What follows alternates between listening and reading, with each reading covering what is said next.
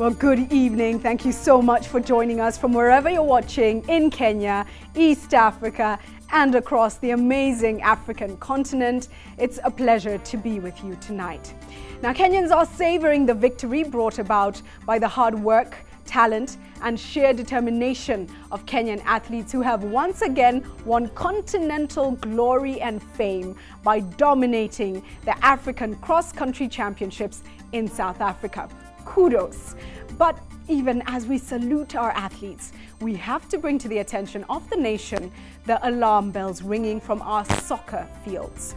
We have to tell our soccer fans it is time to stand up and be counted. It's time to exercise responsibility and maturity. The violence witnessed after the Gor Mahia AFC Leopards match at Nyayo Stadium has taken us a few steps backwards, and it should serve as a warning to both the government and our sports fraternity that it is time to restore order in our soccer affairs.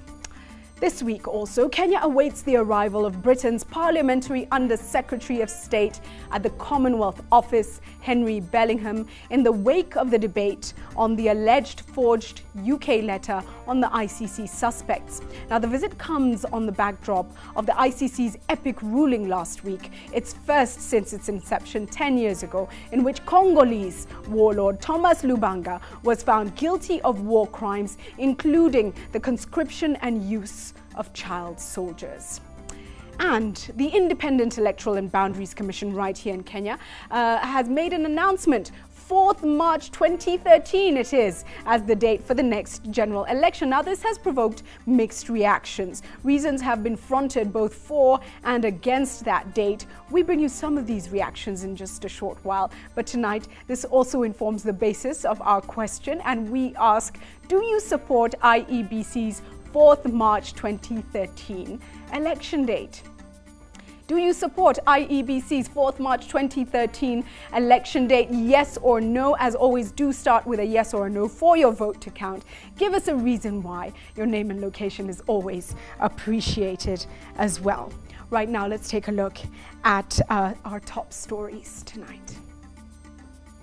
As we've mentioned, Kenyan athletes shine yet again as female runners sweep all podium places in the Africa Cross-Country Championships.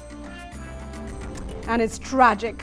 Highway carnage. 10 people, including 8 family members, perish in grisly Ahero accident. We're also looking at the date with the ballot. Reactions flow fast and furious over the IEBC's choice of the election date. That's coming up. And flames of anguish. It's a race against time to save huge tracts of forest land in Mount Kenya and the Aberdare as we look at that critical situation. Just a pin number away, how M-Pesa has revolutionized Kenyan lives while winning international accolades. We tell you all about that. Cracking the running mate headache tonight. That's on the Kibaki Succession series. And on Who Owns Kenya, we feature Gulf Energy Limited. Well, tonight we have all this, and as always, we have much more for you as well. You are watching Sunday Live. I'm Julie Gishuru.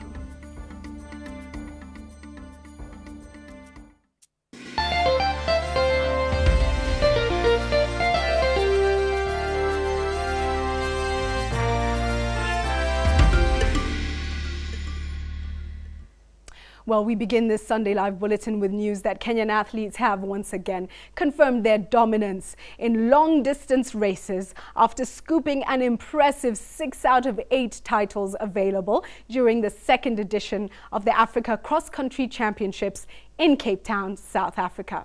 Our reporter Jeffrey Washira was at the Western Cape Cricket Club in Cape Town, and he saw Africa's athletics history rewritten once again in Kenya's favor. He tells us all about it.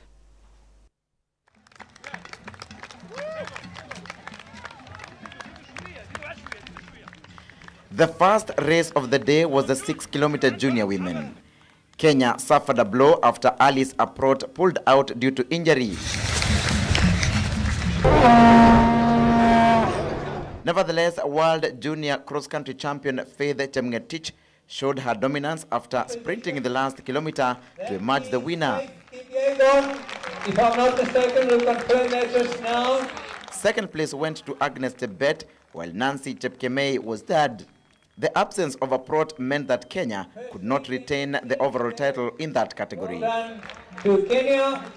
Niliona Wakenya wangu, sasa nilikuwa napenduka nyuma nikiwaona wako wapi, na nilikuwa nawaita twende wote juu. Kama tungewachana haingekuwa rahisi tuchukue nambari ya kwanza hadi tatu.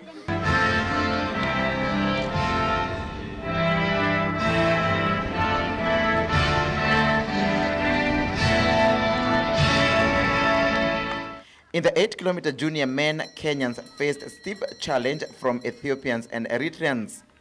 2011 champion Jafet Koril was almost taking top spot, but was overtaken by Mukhtar Idris of Ethiopia in the last 50 meters. Well done, and that is Mukhtar Idris. Oh well, Justine. He finished second ahead of Justin Cheriot.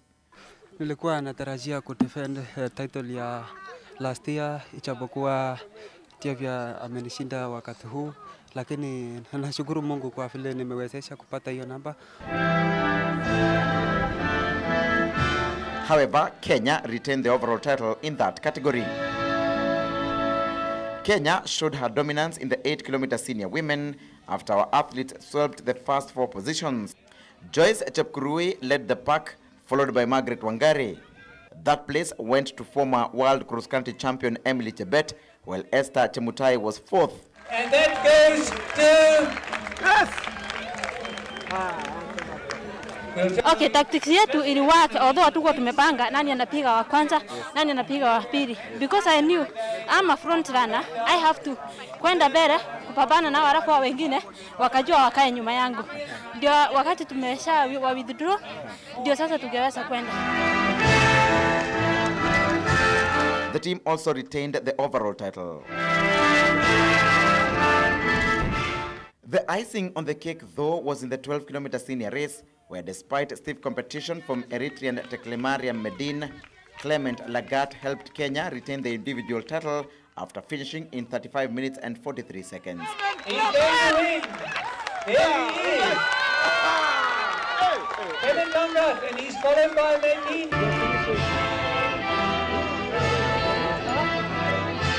Kenya managed to retain the overall title in the senior race.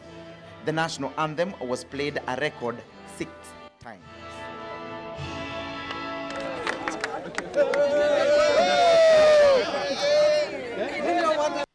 Despite the presence of Ethiopian and Eritrean athletes, Kenya has continued to show its dominance in the cross-country because it has lost only 2 out of the 8 titles it won last year.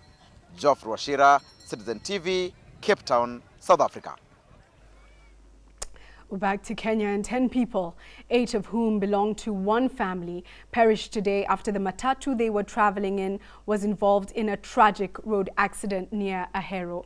The 8 family members were part of a group of mourners headed to another family funeral in Kendu Bay when the driver of a lorry ferrying groceries to Kisumu is said to have lost control of his vehicle.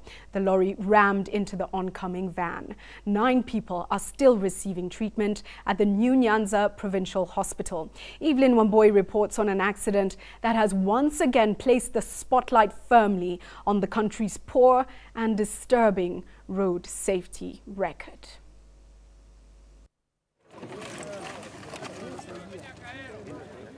The tattered metal frames of what was once a PSV van are towed away from the road,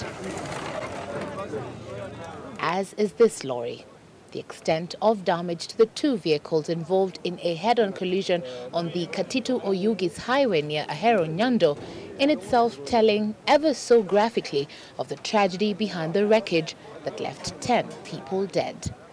But maybe even more tragic was the story told to an already shocked village that 8 of the 10 who died were members of one family who were on their way to attend another funeral in Kendu Bay. Edwin Bond and his wife are among the 8 who perished in the tragic accident, and for Florence Ateno, their daughter, as with family members gathered at their humble homestead, it is a double tragedy and huge loss most are yet to come to terms with. Sasa wao ndio walikuwa wanapiga simu wakieleza fulani fulani ameshaaga, fulani fulani ameshaaga.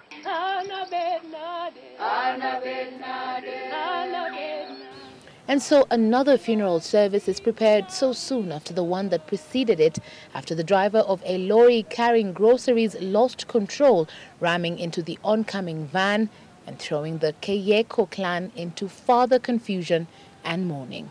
Sasa ikifika masaa za jioni mwendo wa saa 10 hapo ndio anko yangu anakuja ananichukua akiniambia pole sana. Nikasema pole, wazazi wangu wameenda wote ama nini? Akaniambia ndio.